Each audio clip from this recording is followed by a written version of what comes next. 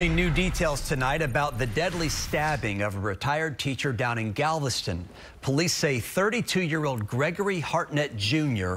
stabbed his mother to death. It happened yesterday at a home along Pine Street near Elm Lane.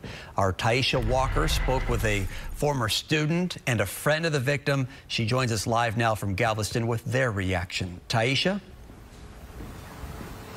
Chris, Mrs. Hartnett was a beloved teacher of 33 years, a wife of more than 30 years, and a mother of 5. Today, her co-workers and her former students would rather us focus less on what happened inside of the home right behind me yesterday morning to highlight some of her accomplishments and her impact on their lives.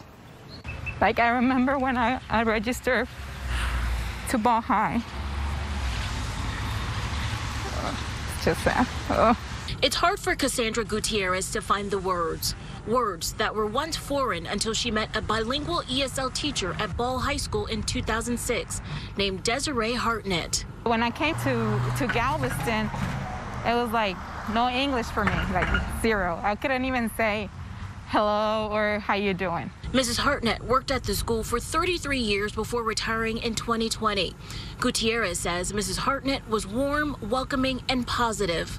She will give us a hug and she will be like, "It's okay, mija, it's okay." Which is why the longtime educator's death is so shocking. The 61-year-old was found dead in her Galveston home yesterday morning with stab wounds. Hartnett's 32-year-old son, Gregory Jr., was arrested this morning and charged with murder and evading arrest. It's been an enormous shock for all of us that knew her and loved her. And Jeffrey Picey is the bilingual ESL district coordinator and a close friend. He says Mrs. Hartnett was beloved. I just hope that her legacy and her memory is much more remembered by all the amazing lives that she touched and changed and impacted in our community, and not by the difficult way that her life ended. Ball High School students, both current and past, are planning to have a vigil outside of the high school this Thursday at 8 o'clock. Reporting live in Galveston, Taisha Walker, KPRC 2 News.